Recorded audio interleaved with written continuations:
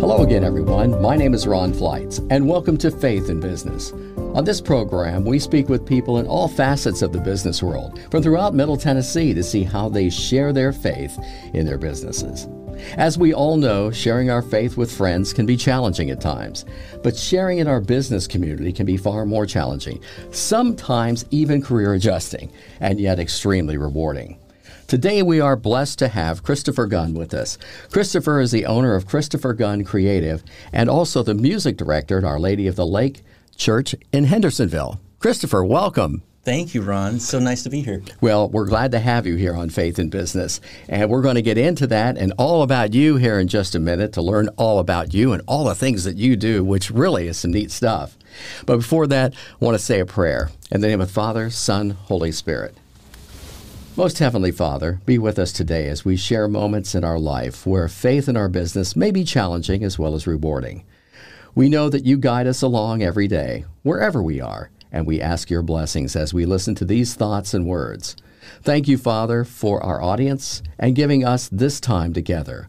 We ask this in the name of your Son, Jesus Christ, in the name of the Father, Son, Holy Spirit. Amen. Amen. Well, okay, Cristopher, I'm so delighted to have you here today. You are our first guest, by the way, from Our Lady of the Lake. On the program. I'm trying to get all 58, 59 parishes on here. Oh, my goal is to do that in the next year or two. But anyhow, today it's you, and we're glad to have you. Thank you. Tell us a little bit about Cristopher. About Cristopher. Well, who am I? Well, I'm a husband. I'm a father of 4 beautiful children. I'm a Catholic business owner. I run a design and marketing firm, as you mentioned.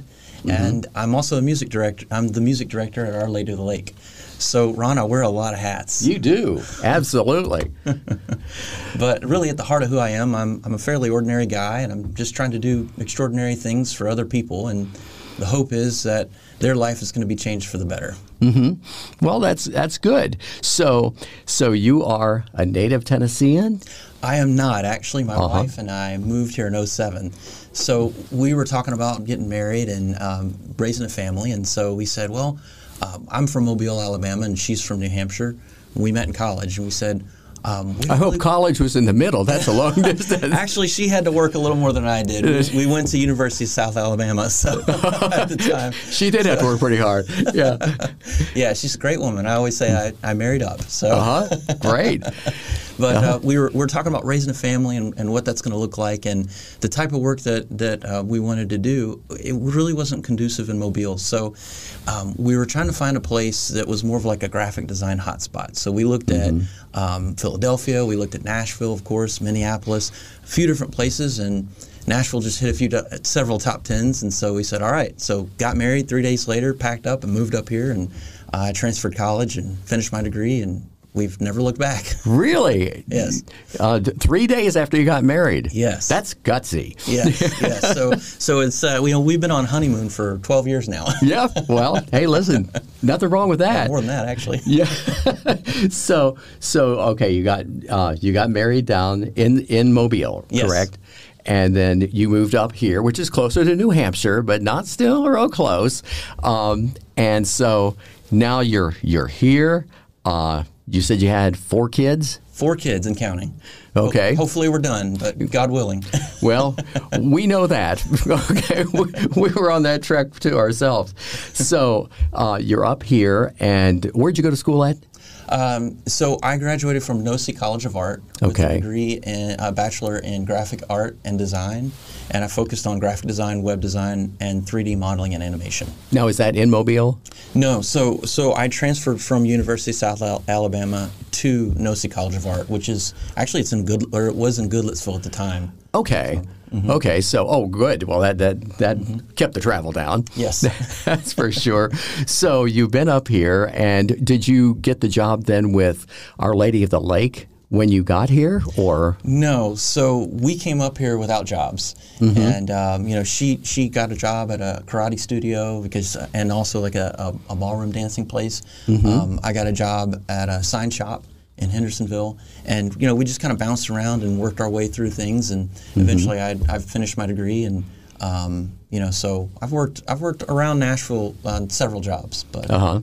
Okay, so once you got your degree, then you started looking for jobs within your degree area. And previously in Mobile, I was music director at another parish, and I was doing some freelance piano work as well for different parishes. So I had that in my back pocket also, and I applied to a few different places, and I actually ended up being the choir director at Christ the King for a few months, and then other things started happening, and I got a little more traction, and I was offered a job at Our Lady. So that was back in '09, I think. Really? Yeah. Okay, so now you're up here, you're working, and at the same time now you've gotten into the music bit. Were you always into music all the time? Yes, I was, and it's so funny because I've got these two different passions going on. I've got music and I've got design, and my dad was always like, "Oh, you need to kind of focus in on one thing, and you've got so many jobs doing this different stuff." And I've managed to kind of pare down a lot of that stuff, but music and design always just was hard to choose one, Sure, I bet so. Especially if you're passionate about both of them. So you're now over at Our Lady of the Lake, and tell me about what is entailed with a job at Our Lady of the Lake. I mean, as a music director. Sure. Okay. Sure. Well, do you have to pick out the hymns every week? I do. Yes. Okay. Yeah. So I do music selection. I handle all special liturgies, and I also train and basically maintain the choir and everything. It's funny working in just any kind of religious capacity. You have a job, but you also have a ministry. So there's parts of your job that is a job, the part you really don't want to do necessarily, and then you have your ministry part. And Our Lady is just such a blessing for me because most of it is ministry. Right. No, that's good. That's good. Well, you're very passionate about what you do too, so that makes it even more fun. Now, how many masses do they have a weekend? Oh goodness, let's see. Well, they have one Saturday night. They've got typically 2 on Sunday, plus the Spanish Mass on Sunday. So I would say 4 on a weekend. Okay, now you're involved with 3 or all 4?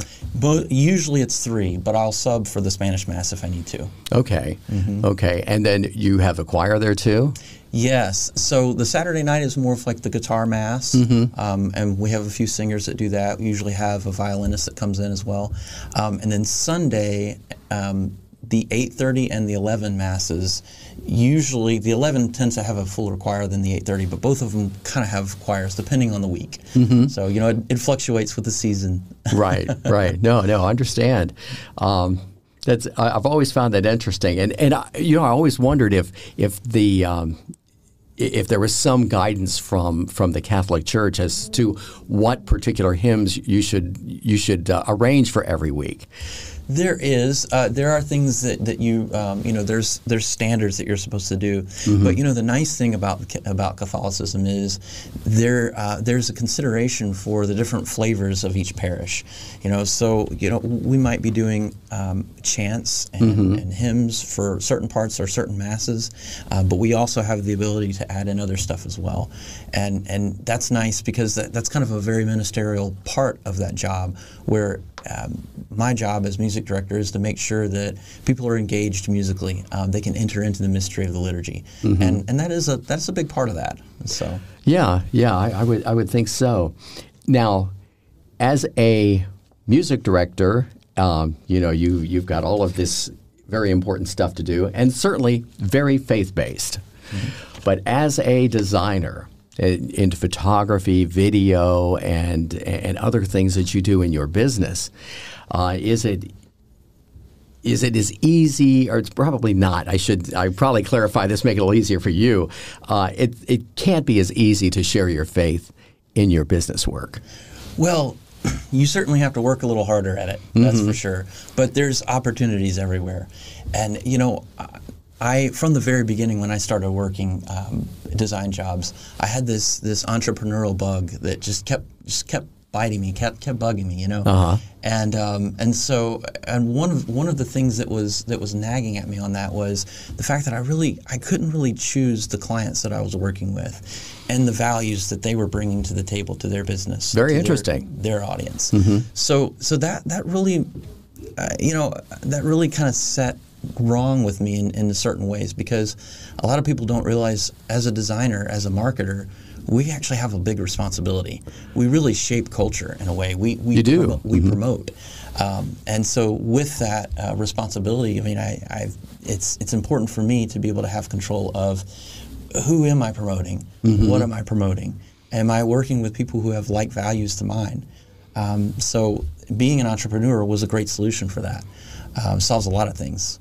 Sure. That's certainly one of them. So a lot of my clients, I work with a lot of religious organizations. I work with orders like the Passionists and the Companions of the Cross, and dioceses as well. I'll go around and I do a lot of event photography, so I'll do ordination photography. Really? Priests, yeah. I've done a few of those in Houston. And so just being able to minister in that way as a business is so rewarding, so fulfilling, and knowing that I'm helping these people spread and minister to people in that way. I mean, Ron, you really can't beat that. No, I would think not. And the ability to evangelize, to your clients, obviously it's a lot easier when you share the same faith, or at least Christianity. That certainly is helpful. Anything that's faith-based, I'm sure, would make life a lot easier. But very, very interesting. So now you were working for a company, and something triggered this entrepreneurial spirit all of a sudden that you mentioned before. How did it really come about? How did it really come about? Well, there were a few projects I was working on that I was conflicted with. And I mentioned that to them, and I said, listen, I'm not willing to do these projects. Hire somebody to do it, or if you need to let me go, that's fine too. But I can't in good conscience do it. And that was really the catalyst. That really set me to a point where I got a little scared, because I worried the next day, am I going to have a job? Well, yeah, exactly. So I was motivated to really think on a much more pertinent level, a much more serious level about what is this going to look like? How can I make this work? And so I really started to leverage that idea and prayed a lot about it and started working towards that. And so I said, you know what? April 2020. April 2020 is the day I'm gonna set a deadline. I'm gonna kind of turn the lever here. Yep, turn the switch. And as we all know, March 2020 came along, and that kind of changed everything for me. I was getting calls from clients, and they're saying, Christopher, I'm sorry, but our event's canceled. We can't do what we're going to do with you. We're going to have to cancel this, or so just client after client. I lost about 90% of my freelance work. And so, thankfully, I didn't leave in March. Right. So I had to kind of stick it out for a little longer, and I spent another year just building up a whole new client base. And then in February of 2021, I went ahead and pulled the trigger and went off on my own. So that's fantastic. In case you're just joining us, we're speaking with Cristopher Gunn. Cristopher is the music director at Our Lady of the Lake, and also the owner of Cristopher Gunn Creative. Is that also in Hendersonville? It's Goodlettsville. Goodlettsville. Yep. Okay. Right next door. Yes. Right. Okay. Well, we do want to talk a little bit more about your business later on, though.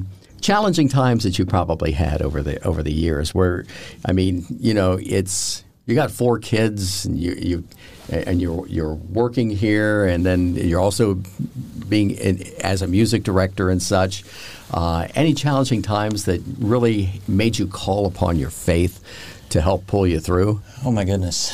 Well, just going right back to the point where I just decided to kind of walk out of my employer's office and into the entrepreneurial world. I mean, that kind of started everything for me as far as challenging times, and not challenging in a bad way. I believe that we rise up to the occasion, and I think it was Pope Benedict the 16th said, we're not called for comfort, we're we're called for greatness. And so fulfilling that is, that's a challenge. It is. You have to No be question. comfortable with being uncomfortable, so I do that every day. It's one thing when you have a stable income. It's another thing when you're chasing this dream and really trying to get out there and evangelize in your own way, the way that God has, with the gifts He's given you. And with that comes challenges. So Sure, absolutely.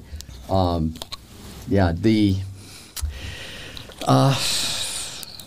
guess I look upon it. I too had done something like that at one particular point in my life, and I thought my wife was going to shoot me, not because I did what I did, but because I started having second thoughts. And did that hit you? Yes, absolutely. Excuse me. Yeah, it's really, sometimes it's hard, like I was saying, going from a stable income to going just to, like Brian Tracy said one time, you only eat what you kill. And that's so hard. That's so hard, not having that stable income and knowing that income really directly depends on your ability to get sales. But at the same time, that is such a great motivator. And, how do you combat that? Well, you pray. You talk to God. I don't remember what saint it was, but it's such a great quote. He said, pray like everything depends on God and work like everything depends on you. Yeah. I've heard that many times. My wife uses that a lot. And it is so true, because you have to sometimes just take a couple steps back and say, Heavenly Father, all right, I've been teasing myself that I had some control here, but I know that it's all you. So, turn me, direct me where I'm supposed to go and what I'm supposed to do. So now in your business that you have today, which, you jumped out there and you're doing this, which is your, I guess, your favorite part of the business? Oh my goodness. It's so funny. I call myself an extroverted introvert. Okay. And the reason I say that is because sales scared me. Networking with people scared me. And I'm finding the more networking I'm doing, the more people I'm shaking hands with and getting to know, the more I enjoy that part. And it's so funny. I would have never thought that, and this is so typical. A designer just kind of holed up in their office, don't come in, I'm trying to work on a thing, but so that's another thing that business has brought out is just the opportunity to meet people and hearing people's stories. And so it's really cool because I resonate with a lot of people in that way because part of my job is bringing stories out for other people so that they can be heard, their businesses can be heard, so they can evangelize or bring services and products to people who need it. Right. So that's certainly a surprise for me. But as far as the services I offer, the things that I do, I love all of them for different reasons, but I really like photography and videography a lot. It's very challenging, but it's also very satisfying. So. Yeah, and you talked before, we were conversing earlier, about branding. And that is something that, in today's business world, the brand is everything. Yes, that's true. So, I started freelance mostly as a graphic designer. So I did a lot of logos, a lot of branding projects. So I've got a lot of experience in that, and I've seen a lot of things. And let me tell you, Ron, it's so neat to start from ground zero with a client, and even to the point of recommending a business name. That in itself can be a creative. Very much so. And it's so nice to have that ability too. But just starting out from ground zero and building up something the right way, foundational, and seeing the appreciation and the success that is built on a solid rock like that is so exciting and so much fun. So, and if you've missed the boat, you can also do a rebrand. I do a lot of that as well. So, well, that's true, and a lot of people do that. There's a lot of companies out there that some wait a long time before they realize that all of a sudden it's like maybe we should have redo this here a little bit. Where other companies are sitting there saying, okay, well, we've tried this for 4 or 5 months. and we're not getting the result that we thought we were going to get. Now, that might be too fast to turn, but sometimes people just have to, they look at it and realize, well, maybe that was a mistake. We need to make this other adjustment. Now, do you get involved with sharing with them? Yeah, maybe it was a little bit of a mistake, or they didn't listen to you maybe on what you suggested. Sure. Well, that's a funny thing because I feel like good businesses are built on mistakes. We're all going to make mistakes, and that's what we learn from. If you get it right, if you get a lucky streak and you get it right in the beginning, that's great. But you're not going to learn as much as if you've made a mistake. And there's multiple paths to business. Business is a wonderful thing because it's very fluid. I can do something completely different than you can, Ron, and we can still be successful. And we may not find success at the same time, and that's okay. Right.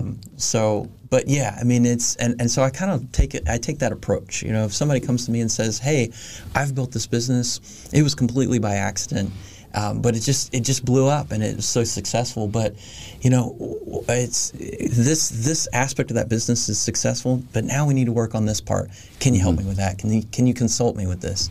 And I say, of course. Yeah. So sometimes, praise God. Yes. Well, I think there's so many different things that when I think of marketing, it's just a good marketing mind just goes in thousands of directions, and you got to just, I got that one. You got to grab the one that makes the most sense. But at the same time, what are some success stories that maybe you've had in your business that you could share with people? Sure. Oh man, gosh, where to start? And it's not me.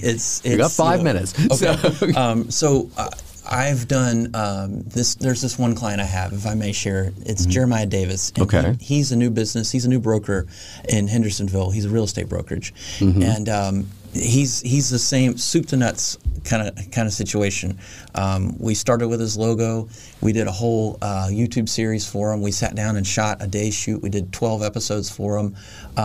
In one day? In one day, yes. It was quite a day. It was a beast of a day. I bet. Yeah. Oh my gosh. But he's a wonderful example of that success. He's as a thriving business owner, and it's just. It's another thing. It's another proud moment that I can say, hey, I've helped somebody who has values that are similar to mine, to my business, and it's amazing just to watch clients grow because their success is great for me. Is success for me as well because I want them to succeed also. Sure. Because in a way it's attributed to your efforts as well as it is theirs. Any other success stories that you can think of that you'd like to share? Just, on the photography side, I really am grateful for being able to travel and shoot priestly ordinations. I've done a number of those now. I was going to say, how'd you get captured in Houston? I think that's neat. That's a success story right there. Right. One of my clients are the Passionists, which is a religious order, and they're not based in Nashville, but they have the Passionist partners that are based there. And I started working with them, became a partner myself, and was invited over to a few different places to do some video work for them, which is ongoing. COVID kind of put a little bit of stop for that, but so I'll be traveling pretty soon to kind of wrap that up. But one of the things I did for them was I went out to Houston and I shot a priestly ordination for one of their new priests, and that kind of just snowballed into other stuff. I was speaking to a few people in that diocese over there, and I got a call from the Companions of the Cross, and so it just started snowballing, and I'm very blessed and very happy for that, and I guess I'm doing a good job. Well, I would say so. If you're going to do something, do it right. Right? And they certainly know that you've done it well for them. And I'm familiar with that group, and I know that they're not pulling you along. They're driving you because they know you've done a great job for them. Well, we've got about 2 minutes left here. I wanted you to be able to share how people can get a hold of you, Cristopher. Phone number, if there are websites or anything like that, or anything else that you'd like to share. Sure. So just a quick sharing thing. I run a design and marketing firm. I do graphic design, photography, web design, and videography as well. Mm-hmm. And if you want any of those services, you can get a hold of me through email. It's just Chris, C-H-R-I-S, at Cristopher Gunn, CHRISTOPHERG as in golf, UNN.net. And then ChristopherGunn.net is my website as well. That's probably the best way to reach me. Mm-hmm. So okay, and do you have a phone number here sure. for your My number office? is 615-423-0567. Okay, yeah, I just think what a neat success story that you had. I mean, when you look at this, you're a very well-rounded individual, family man, 4 kids. What are your kids' ages, by the way? Oh gosh, it's funny you asked that. You always have to see where are we in the year with birthdays. Yeah, know that well. It's 12. So I've got girl, boy, girl, and it's 12, 11, 9, and 8. Oh, fantastic. Mm-hmm. Yeah, so you had at least a year off there. Yeah, we took a little break in the middle. Oh, boy. Well, that's great. But here you are. Very well-rounded family man. You work at Our Lady of the Lake in a music position as a music director, and all of the values and everything that brings with you. And your faith led you there and has kept you there for many, many years, and thank God for that. And then at the same time, we also have the opportunity over here for you to be starting your own business in design and video and photography and such. We're just happy as can be for you. That's fantastic, Cristopher. Thank you. Thank you very much. Well, we're delighted that you were able to join us today, and wish you all the best, from here on and as you have had up to here. Please join us next week when Faith in Business will take a journey with another person in business who will also share how they keep Christ centered in their career as well as their home life. My name's Ron Flights. Both Cristopher and I thank you for sharing your time with us today. Faith in Business is made possible through the generous donations of our listeners and sponsors and the Diocese of Nashville. Shining the light of our Catholic faith in everyday life, this is Nashville Catholic Radio, 100.5 FM, and streaming at NashvilleCR.com.